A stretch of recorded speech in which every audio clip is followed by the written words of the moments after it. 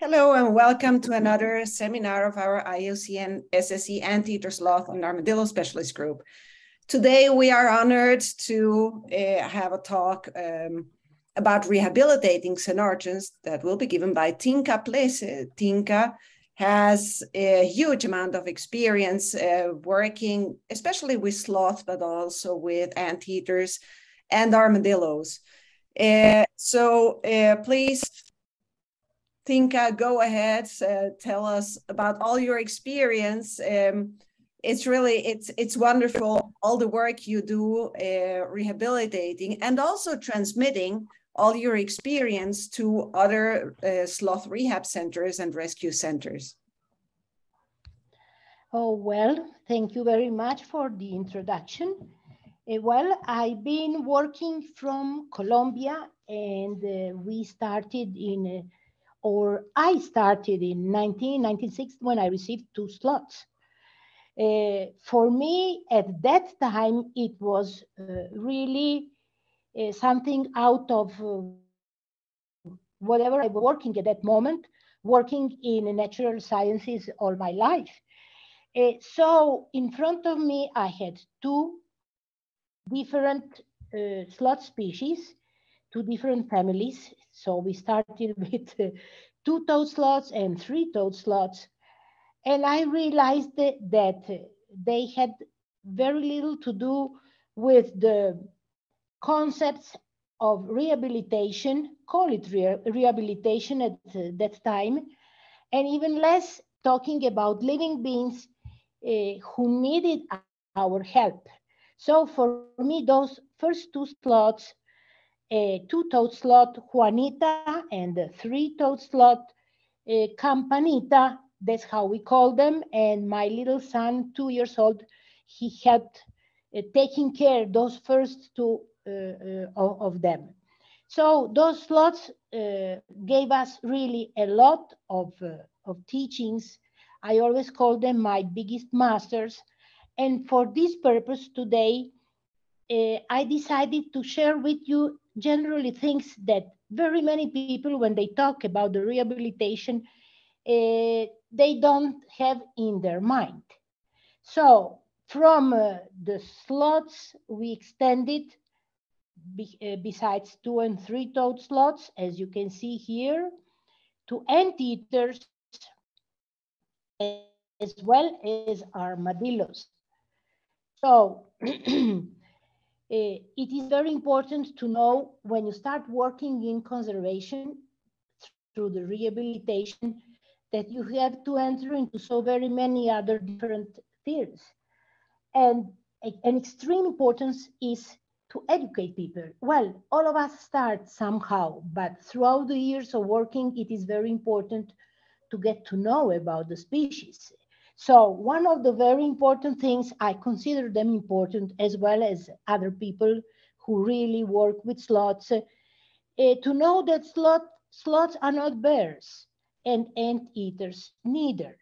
All of them that belong to a very big group of animals called Xenarthrans.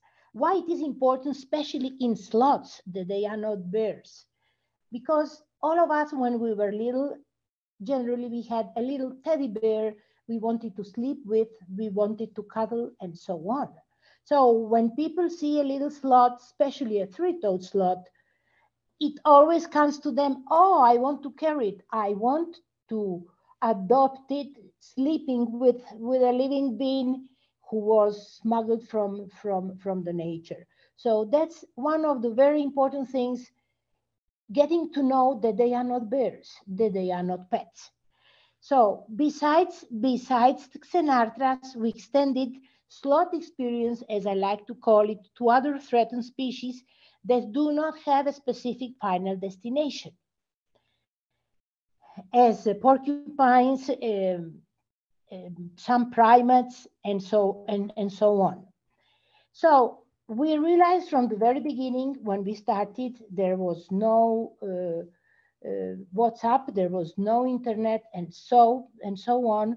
So it was not very easy to get the basic information, especially the information from two very important scientific workers as Montgomery and Sundquist. So we had to start with investigation in Colombia in terms of biology, in terms of ecology, in terms of medicine, sloth medicine, which means veterinarian sciences, and so on. So our working tools from the very beginning have been rehabilitation, investigation, education, and work with communities in search of productive alternatives and teaching them why they are not supposed to take the wild fauna from their house, the jungle, the forest. So we extended in all the natural sciences, medical, as well as social. Our participation in the specialist group, which is of great pleasure, sharing with all of us from the South and Central America. We worked from the very beginning and the workshops and educational campaigns with all the public, not just kids, not just adults. From our social investigation, we could get to know what type of public is important to make aware of what was going on. As well, we participate in the prevention of the illegal extraction and trade, which is of great pleasure for me to say that we manage helping the government entities, because it is not the direct work of the foundation, but with all the investigation that we got, we shared with the government entities, and the biggest place for selling slots in the department of Cordoba was really stopped. So from 2014 to 2015, there are not very many slots coming to the second biggest city in Colombia, which is Medellin. It really is a pleasure to share that with all the public. And another very important thing, and now 15th of this month, we celebrated 11th Sloth International Day. As a part of education and bringing the world of sloths to humans, in 2010 was created a Sloth International Day. And that day, taking into advantage that we are talking and hopefully everybody will listen to our conversation, it is formed for the month of October, the third Saturday in October. You may ask why? Because October is a month where very many different international days you celebrate. Animal Day, Kid Day, and so on, as sloths are kids from the forest. So we decided to use it for the third Saturday in October. That means that every year it changes. Why Saturday? Because people generally on Saturday still have their activities, but the importance of that day is to learn from a sloth, not to have hurry, to be very respectful, not to bother anybody, to enjoy whatever you want, whatever you do that day. So that's why Saturday was chosen. What we generally do, starting talking about the rehabilitation, but the rehabilitation is a very broad term, and it implies very many things. So our very important approach to all the animal rescue is, because they are different, that does not mean they are less. So when we started observing and treating animals that would come to us to attend them and rehabilitate them with this attitude, we started having a very big difference in the rehabilitation, and we started getting some results. We have been pioneers in neonatology, in wild fauna, and the use of holistic integrative medicine. These medicines that really help very, very much to sloths as well to other wild fauna because first of all, we do consider emotional states in each animal that come to us. And it is very important to have the conservation, biology, and animal welfare supporting each other all the time. And when you receive an animal, it is very important as well to be fair with the animal and his final destination. What I mean by that, very many times, and sloths are the first ones, people say, oh no, sloths are very difficult, there is nothing to do with them. So what do you do with them when they come? Oh, I let students carry them until they die. That is, well, it is not necessary to say anything for this type of approach. So if we want to change that, we have to be open-minded, and we are not supposed to judge a priori the animal. Very many times, yes, they do die, but very many other times they survive and you can return them back to the forest. The most important thing is to give the opportunity to a living being to express himself. So why Xenarthrans? Well, they are very threatened species in Colombia and in all their geographical distribution. But we cannot say that according to the specific destination they are threatened or they are not, because they are very difficult to study. And they are very appreciated as non-conventional pets. It is very important for us to know that they are one of the oldest species on the American continent. So it is really very important to pay a lot of attention to them and help them.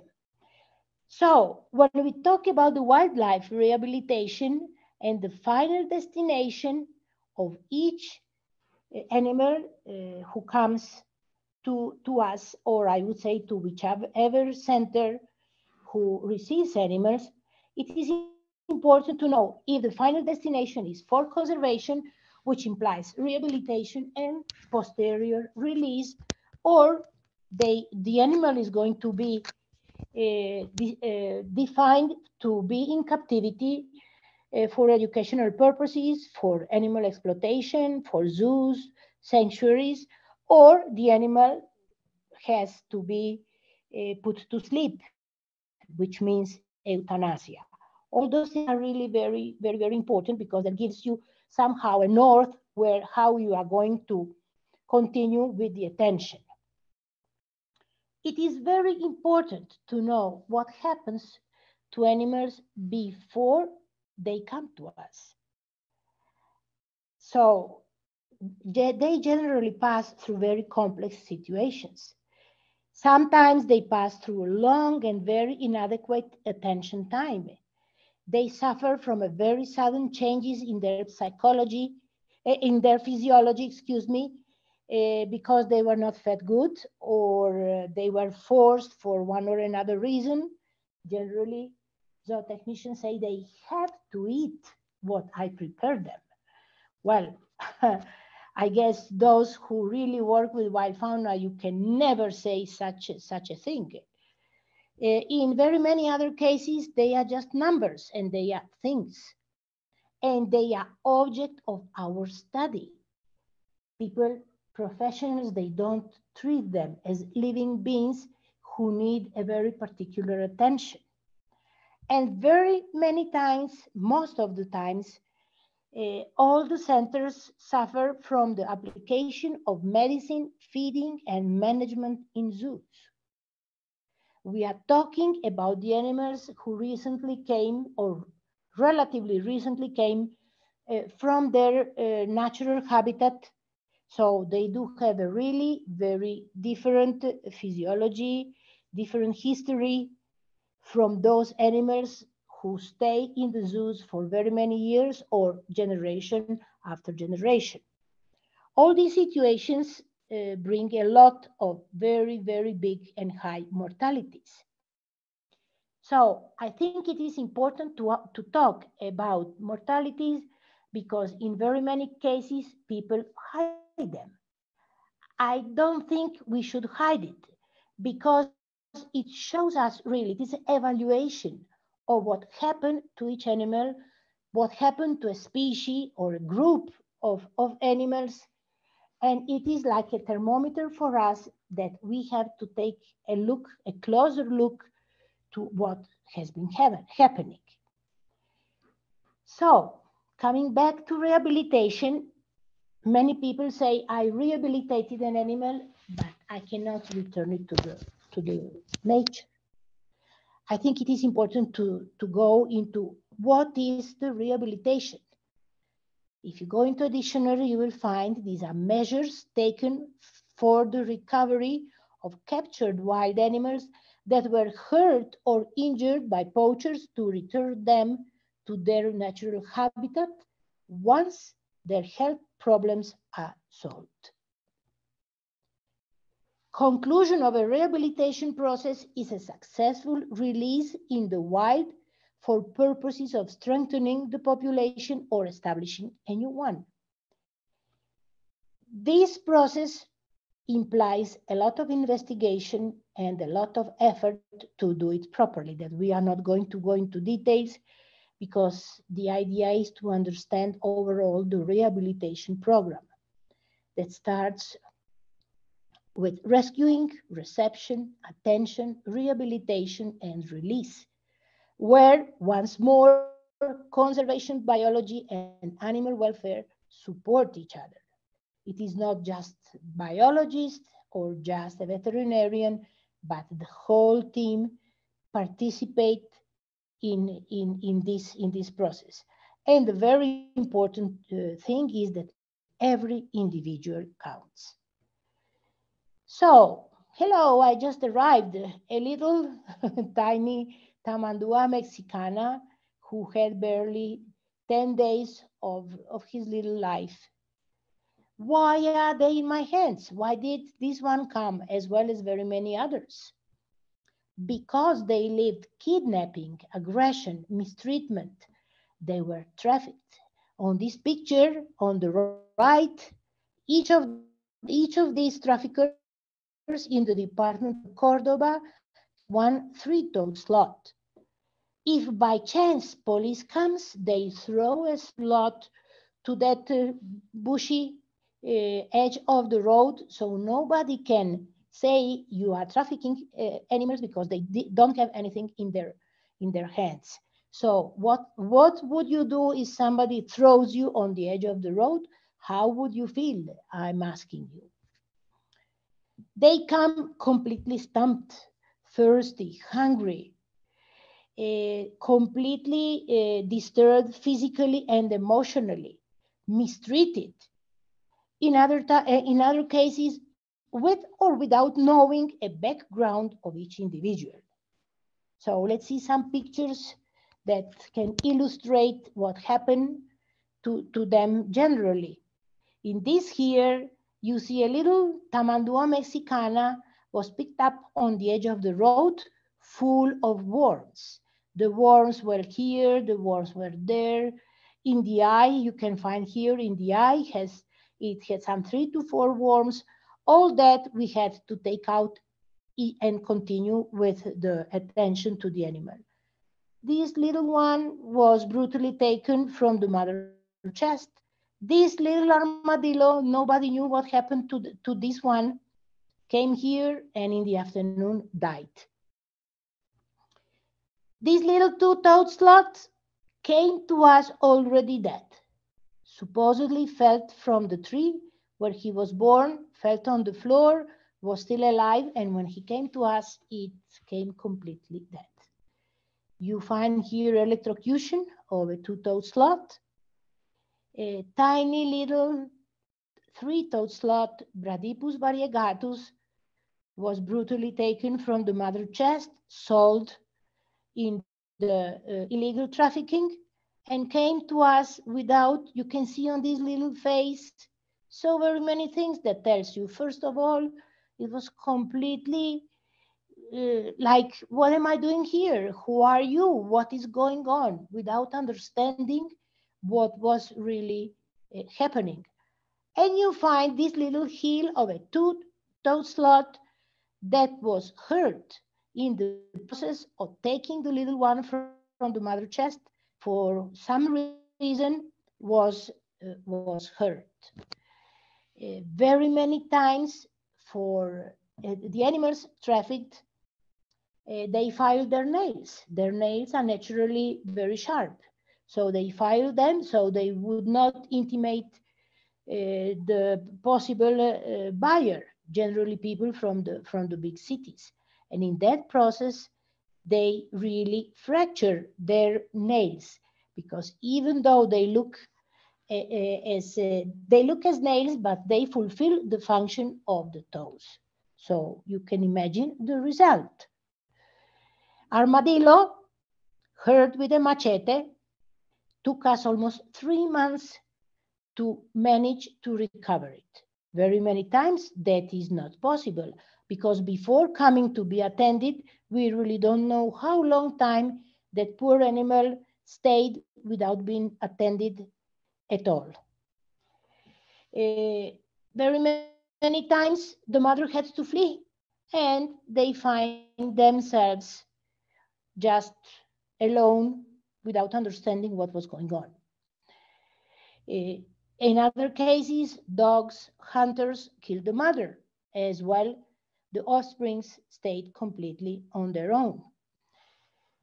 What do we do when we find ourselves face to face with a being from the forest? That first understanding and the first intention is vital in order to fulfill with the good rehabilitation. So it is very important to understand the situation. So we will manage the situation and we would not need to handle of the animal. And all that we do, we try to think about the final destination of conservation in situ. Of course, there are cases where you cannot do it, but it is very important to have a very, very clear north. So very few establishments take into account attention according to the age of an animal, the emotional states and their psychology. Very many times, and still is going on and it is happening, among the professionals, the fears of imprinting and taming, among other situations, the animals that come to be attended. Well, I really think, and we prove it over 25 years, that we should not have fear. We should have concern to do our job every time better and better, but fear not. If we know the ages, if we understand the characteristics of different ages of mammals in general, and in particular of these animals that we talk about, all our fear would go really away. So I'm going to talk a little bit about the management and other things in order to express a little bit better what I mean about that. In the management of the XC2 program, it is very important, personalized attention and with compassion. Very many times, and let's try to remember human babies. Very many times you just need to stay close to a baby who cries and sympathize with the baby, and all the frustration and fear and pain, etc., disappeared. Well, the same happens with these animals. You don't need to carry them 24 hours a day. You don't need to pet them 24 hours a day, but it is important that you have compassion and share it with them. Another very important thing is treatments that do not cause pain and discomfort, that give us rapid results, that they are patient-friendly without secondary effects, considering emotional states of a patient at first as an animal just arrived. So you have to come to holistic or integrative medicine and start to practice them and work. So if we talk about the well-being of the animals under the process and our care, we have two auspicious conditions for the individual to forget past traumas and acquire self-confidence, independence from a human ability to express it. You may say that is not possible. It is very possible if you understand and consider different ages of animals who come to be attended. Personalized attention, security, and the vital space. Very many people say, oh, the animal cries all the time. I don't know what to do it, so I carry it.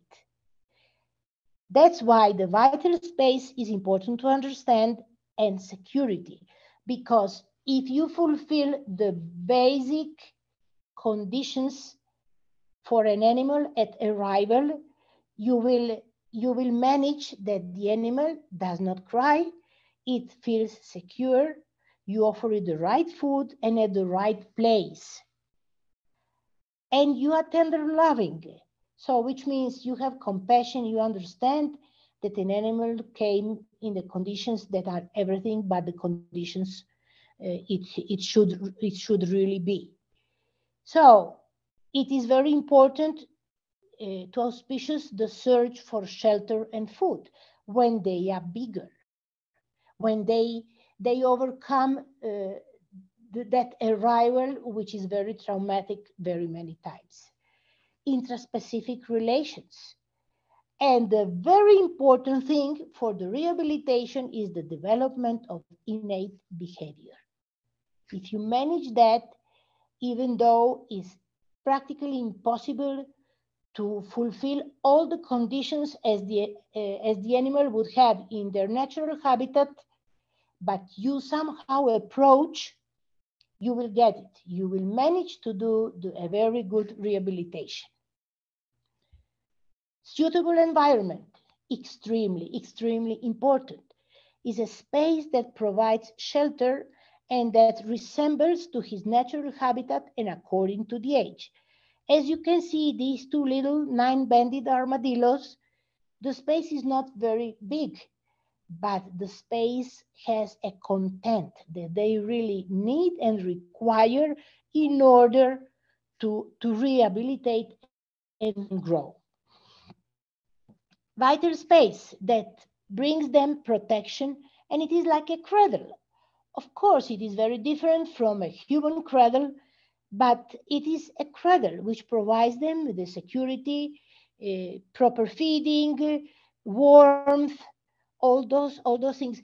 Possibility when they feel, when they come psychologically to the point of exploring, they will do it on their own. Intimacy. This was a 3-toed sloth, 3 years old. We thought we were never going to make it because it would get sick every so often. So that's why it stayed with us 3 years. This was the only sloth who stayed with us 3 years. And she came to her adult stage and she kept on loving the basket. That basket was not a cradle anymore. Long time ago stopped to be a cradle, but it was her shelter and the intimacy that she could have in that space. Warmth and joy, as you can see it. The space, prevention, minimizing the risk of injury.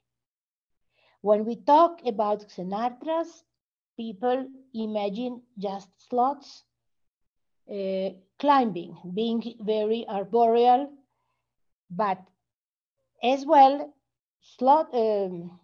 armadillos and anteaters, especially giant anteater, that when they are adults, they are not able to climb, but when they are little, they can climb to a certain point. So you have to take that into account. That means knowing the species that you are rehabilitating and minimizing the risk of injury. Protection against fear and discomfort. It is as well extremely important. Resuming all these situations, and there are others, it is vital the content of the space and not the size. Why? Because if you just receive an animal, it can be an adult animal or it can be a baby, using two extremes of the situations that we generally live. If you receive a big one, you have to attend an animal. And if you have a very big space, the animal is going to run away from you. You will have difficulties to attend an animal.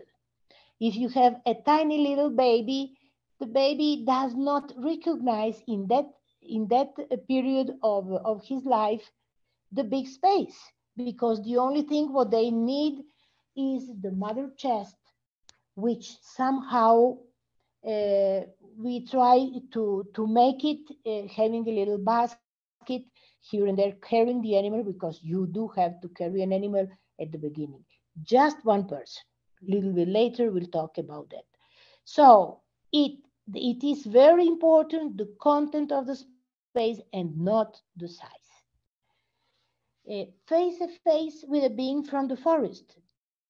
Be open and don't judge. Assess what the final destination would really be. Because they are different, that does not mean they are less. They are different. They have their own way of being.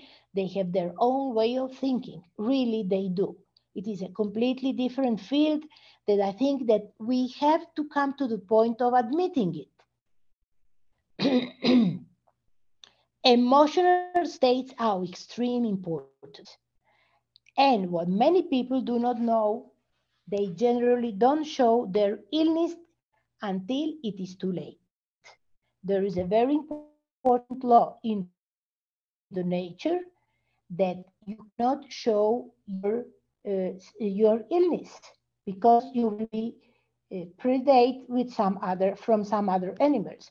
So until it's when there is too late, generally you see they are doing very bad.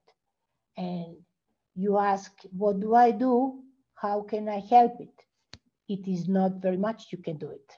Let it die in peace. Animals that come to be cared for, species and age, and the state of health upon arrival is important to take into account. The babies, they are very vulnerable to any manipulation and handling.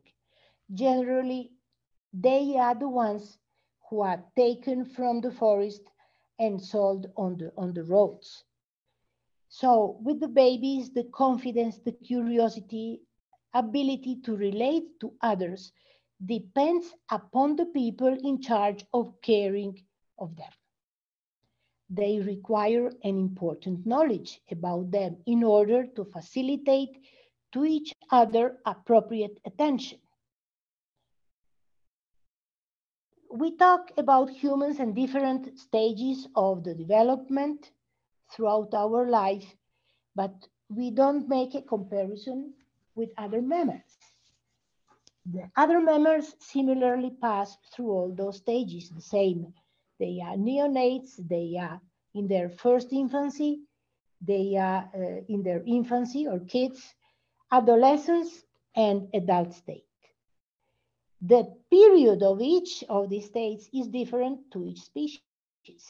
As well, it can be different from one individual to another, depending upon the conditions that individual lived before coming to us. That's why it is very important to understand the whole situation. Everybody arrives completely stressed. So it is important to take into account the nature of each specimen, if it is a mammal, reptile, bird, and their necessities. We worked with Xenarthrans and some other species, but as well in the past we worked with birds and reptiles using the Sloth rehabilitation. Of course, the basic of it, and we obtained really very good results. We may talk about it in some other occasions. two-toed sloth baby. The only thing they need and is to be cuddled by the mother, as you can see it here. The imitation is practically perfect.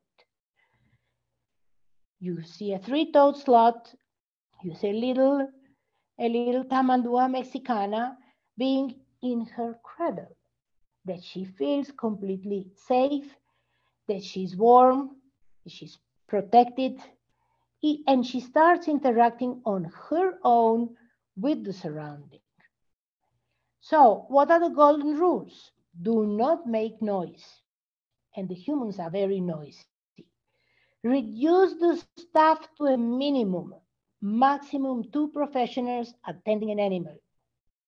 No volunteers attending animals unless you have volunteers who will stay several months or maybe more. The ones that you teach them, they pass the training, and that you put them to certain amount of animals, teaching how to attend them and observing them each time. And that is the biggest problem in particular in sloth rehabilitation. Because in very many, call it rehabilitation centers, from the very beginning, people say, oh no, they did not have the mother, so they don't have who is going to teach them. Well, that is not completely truth, because if you bring them these conditions, and if you use these golden rules, you are very able to manage to rehabilitate an animal. Because when it comes from one state to another, you gradually start changing the conditions. You have only 1 or maximum 2 people attending an animal, so the animal starts having complete confidence with their rehabilitators. So after some time, you turn as a background of the animals. They respond to you because you feed them, you attend them, you are at any moment very aware of all their needs. But if whichever other person comes, they are alert and they hide themselves. So those who put the little sloths, generally kids, infants, from some 3 months up to 1 year generally, on the fences to sunbathe, and they have visitors passing through, petting them, touching them, and they think that they do rehabilitation. They are not doing a good rehabilitation. So later they will say, yes, I cannot take that animal back to the forest, because they did not do the real rehabilitation. So it really is very, very important to have that in their mind.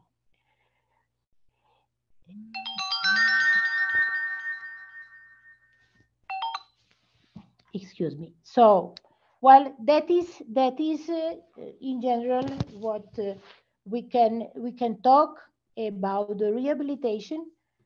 And if you have some other questions, well, there is a lot for each of these items. We could talk another hour or so, but I think this overall is really very important. So thank you really very much. Thank you so much, Tinka. That was really interesting. I think Adriana has a question for you. Adriana, would you like to open your microphone? Yes, Tinka, it's always a pleasure for me to see you, my dear friend and mentor. So we send you a big sloth hug from Costa Rica. Thank you. Question about the rehabilitation. I've seen in my country, unfortunately, many places rehabilitating sloths, but they put them all together in a basket, especially colepos, because they say that way they do it better, they feel much better. But according to what I learned from you, you never do this. So do you think this is more stressful for the animals? Because if we think about the way how they live in the forest, we don't see them in the same way. We don't see them living in these groups of families, you know? So I think there is a misunderstood of treating these animals as many others. I always compare them with monkeys. I always say they are not monkeys. So I would like to know your opinion about this kind of practices. Well, yeah, you touch a really very, very hot question, but you are really very right. First of all, sloths and Xenarthrans are really very, very different from primates.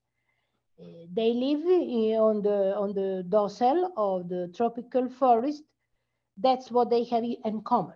The rest, each of them are very different. Yes, I saw pictures of especially two-toed sloths in plastic buckets, offering them to tourists. Well, that has a very particular name. We are talking about use of wild animals, babies, unfortunately, babies for getting more and more wealthy certain people. I forget the name. Well, anyway. So sloths, the mother sloth of a two-toed sloth or a three-toed sloth, they give a birth just to one baby. Just to one baby. And that baby is dependent on the mother for 7 months or more in case of a three-toed sloth, or almost 1 year and a half in case of a two-toed sloth. So it is not advisable by any means to have them in such a way, because that is not the rehabilitation. That is just something very, very, very different. It stresses them very much, because living in the forest, just make an exercise. If you live in the forest on the chest of your mother, surrounded with the leaves, branches, and so on, and all of a sudden you are put in a bucket, plastic bucket, with other, especially two-toed sloths. Among them, if they are in the conditions of stressful situation, they can hurt each other, because a two-toed sloth, even they are babies, they can be mean with each other. That is one thing. So we are talking about about the stress and about the possible injury that they can make to each other. And it is very against the rehabilitation. That has nothing to do with the real rehabilitation. I don't know if I answered your question. No, yes, of course. I just wanted to confirm, because for me, this is not natural behavior, and I never understood the reason why they do it. I understand that they want to show the problem is everybody refers to them as cute animals. And as you said, they are not bears, starting for that. They are not stuffed animals. And I trust that now we are promoting more in the country the Stop Animal Selfies campaign that talks about not using these animals for tourism reasons, to feed them, to attract them, to any kind of practice that will interfere with their natural behavior. That situation is going to change, hopefully.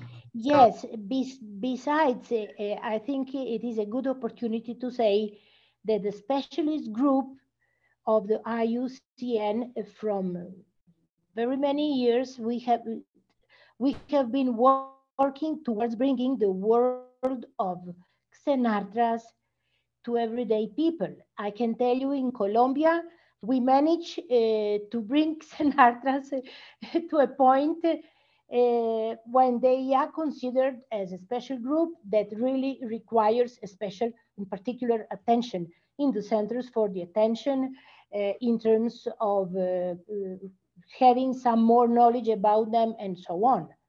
So I really hope in other countries of their origin, gradually people would come to the same point. And that is really very important. Besides, there are several of the institutions in Central and South America, not very many, because it is not an easy task to work with Xenarthrans and sloths in particular. but we have been supporting each other. There you find the Proyecto Asís, you find in Suriname, Green Heritage. Here we are in Colombia. I know in Brazil there are some institutions, I don't know their names. So you see, there are not very many of us, but we are really very, very compromised to do that. There is a process I want to share with you in Venezuela. Recently, has 1 year and something, started with a 3-toed sloth. The person managed to save and recover. And the problem of sloths in particular in Venezuela is really very, very high. So there is another process, another program, waking up in Venezuela, and I think it really is very, very nice to share that. We have been stimulating that person all this year, and we really hope that they will manage to contribute to the conservation of sloths in particular.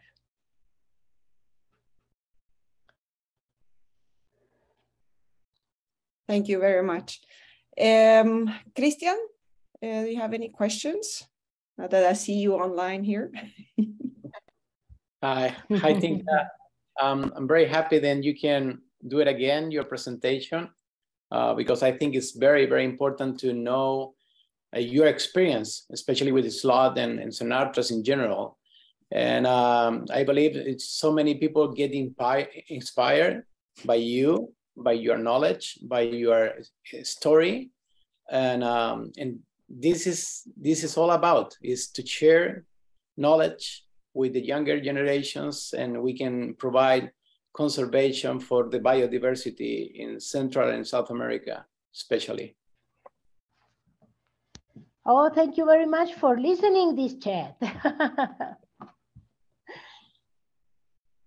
So if there are any other questions, we'll answer them later on. We'll be happy to answer them. Of course, if you have any general questions, you can always contact our specialist group. You will find a form on our website, xenarthrans.org. And of course, I invite you also to visit our website, our YouTube channel, follow us also on Instagram and Facebook.